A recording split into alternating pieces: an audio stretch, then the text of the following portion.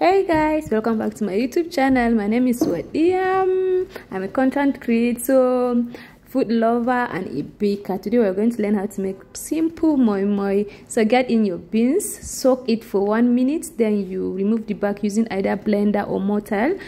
Then you make sure it's like this. Then you wash it very well till your beans is clean. So you have to be very patient, and it takes a longer time. So you have to be very patient to wash it very well. You have to be patient and consistent.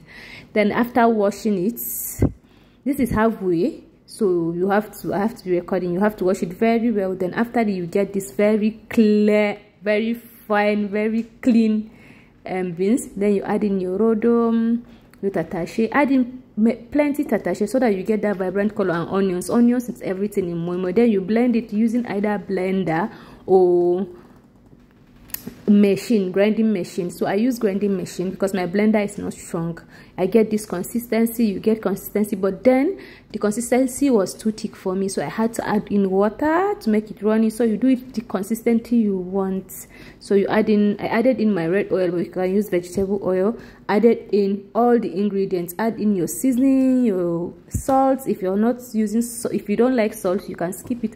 Add in my crayfish, my maggi, my spices.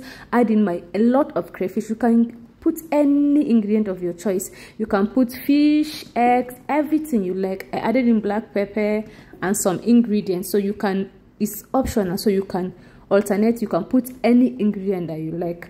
You mix everything together and test. If anything is missing, you can add. Then because I'm using our traditional way, I use moi moi nylon. So I added in my egg, boiled egg.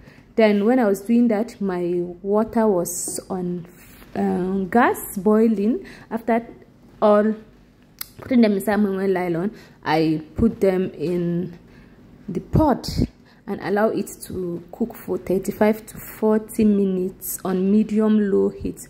And boom, look at this moi moi. This moi moi was so nice, and I paired it with this very delicious onion sauce. Thank you guys for always liking my video. I love you.